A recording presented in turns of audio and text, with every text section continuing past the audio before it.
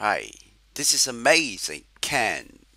So I'm going to share with you how to kind of like merging debit and credit into a single column, right?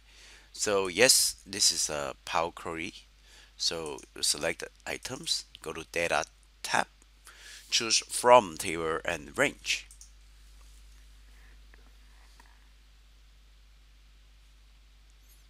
Okay, so to merge these two, right?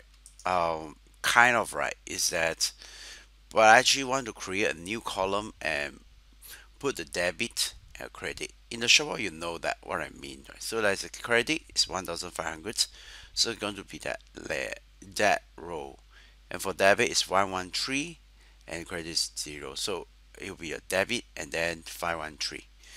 In the short, you know, transform. Go to transform and click Unpivot column. This is what I mean. See, credit 1,500, debit 513. Let's go back to the earlier step. Just uncheck this.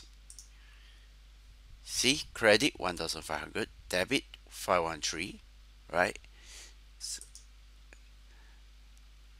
And so on, right?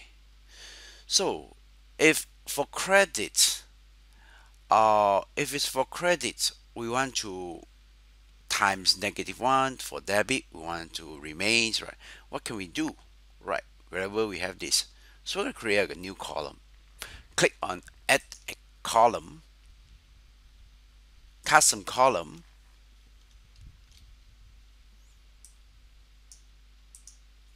Over here, we type if attribute.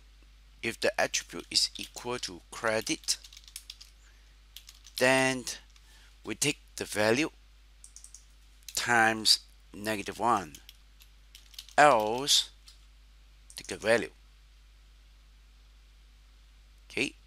So if this row is credit, then we take this value times -1 become for 1,500 become -1,500. So let's go to the next row. If it's not equal to debit credit, then it will actually just take the same amount value. So click OK. This is what I mean, right? So once you've done this, right, you might want to delete this column and so on, right? So once you're done, go to home, click close and load, and that is that simple, right? So in this video, you learn what it means to unpivot columns, right? Two column become a single column. See that, right? Thank you. And remember, you are amazing, right? Think amazing, believe amazing, and you can do amazing things.